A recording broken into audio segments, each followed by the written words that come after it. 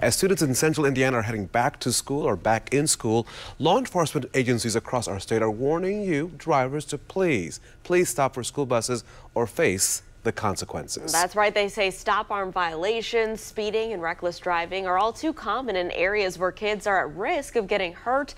WRTV's Nico Pennisi explains how these agencies are working to keep your child safe.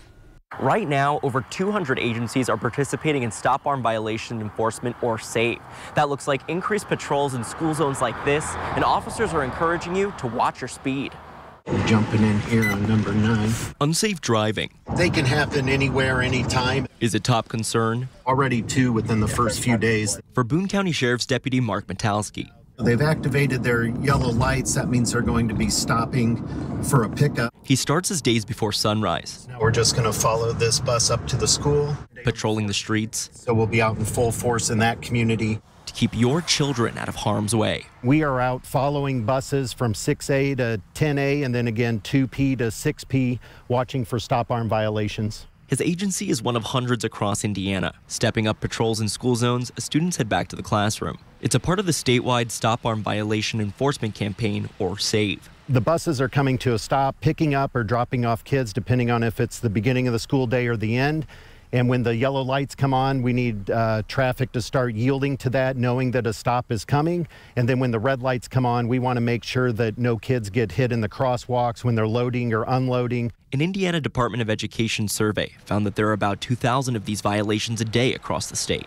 That could rack up to more than 376,000 violations in a school year. Every year is a little different. Unfortunately, usually we do see a little over that 2,000 mark for that one-day survey.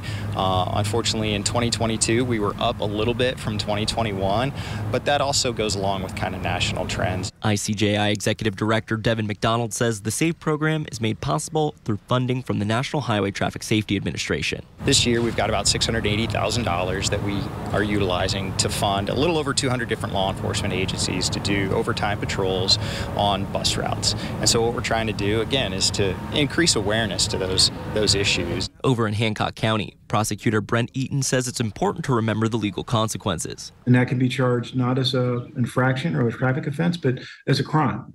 And so, it can be charged as a Class A misdemeanor, which is punishable up to a year in jail. If you hurt someone during a violation, it's a level 6 felony, punishable by 6 months to 2.5 years in prison and a fine of up to $10,000. If you kill someone, it's a level 5 felony, carrying a 1 to 6 year prison sentence and up to $10,000 in fines. You can carry a license suspension anywhere from 90 days up to a year, depending upon the facts. And officials want to remind you to avoid distractions like being on your cell phone and watch out for kids in the road. In Boone County, Nico Pennisi, WRTV.